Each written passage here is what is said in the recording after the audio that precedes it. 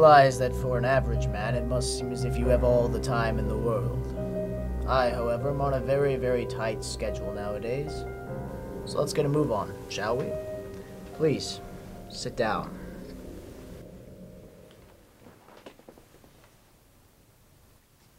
So, Mr. Paulie Clemens. May I call you Paul? I've been expecting you for quite some time now. What has it been? 3, 4, 5 years since we last spoke? Time is fleeting, I know, but I get the sense that you've been avoiding me. Oh, no. No, not at all, sir. I would never think of trying to do that, sir. It's just that... That you never thought you'd see me again. That you escaped the bonds of our secret alliance. Why, I've known you for perhaps all your life, and after a lifetime of favors and sacrifices I've chosen to bestow upon you, have you chosen the path of betrayal against me? Surely you don't believe it fair to leave your debts unpaid? No, of course not. Very well then. I'm glad we understand one another. Now down to business. How do you plan to pay off your loan? It's a bank statement, sir, of everything I own. My car, my house, my savings. Please, take everything that you desire. All of it if you must. Well, you haven't failed me as miserably as I thought you would. I wasn't convinced you could handle yourself after I granted you those initial loans. But you worked your life away in that godforsaken factory, didn't you?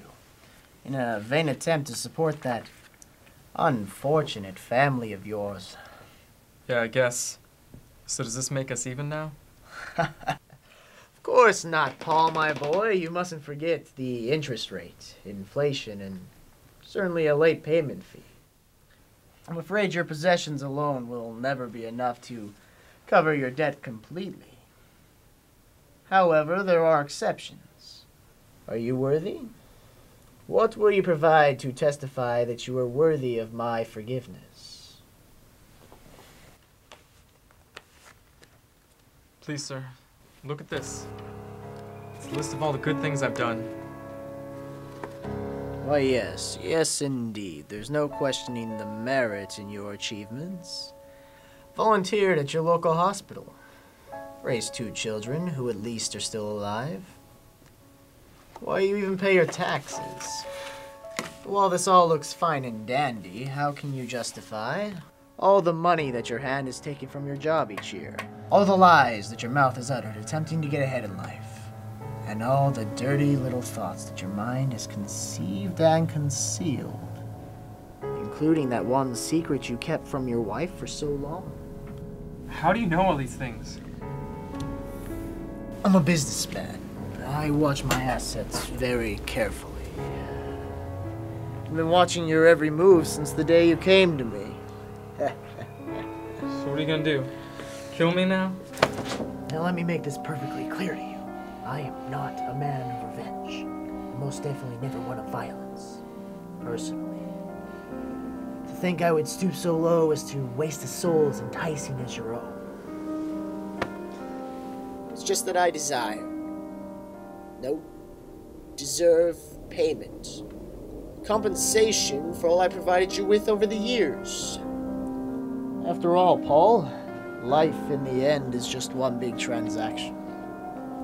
I didn't make the rules. So let me ask you one more time.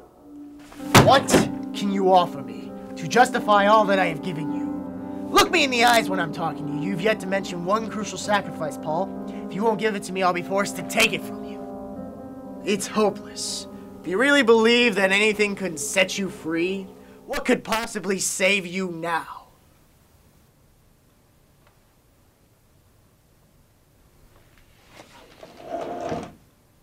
Here's my payment. In full. Get out. Get out of here. You completely wasted my time. Damn it. Lost another one.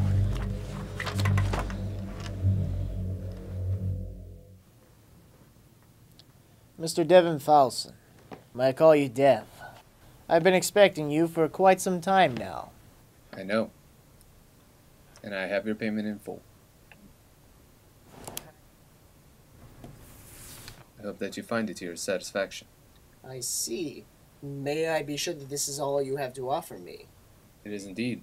I'm a businessman, just as you are, so I certainly understand the importance of equalizing transactions. Simply splendid. Everything seems to be in order then. If you will follow me, I will immediately show you to your new accommodations. So, Devin, my boy, I was going through your file, and it seems to me with a brain so full of knowledge, you will be of great use to my organization for a long time to come. Perhaps forever.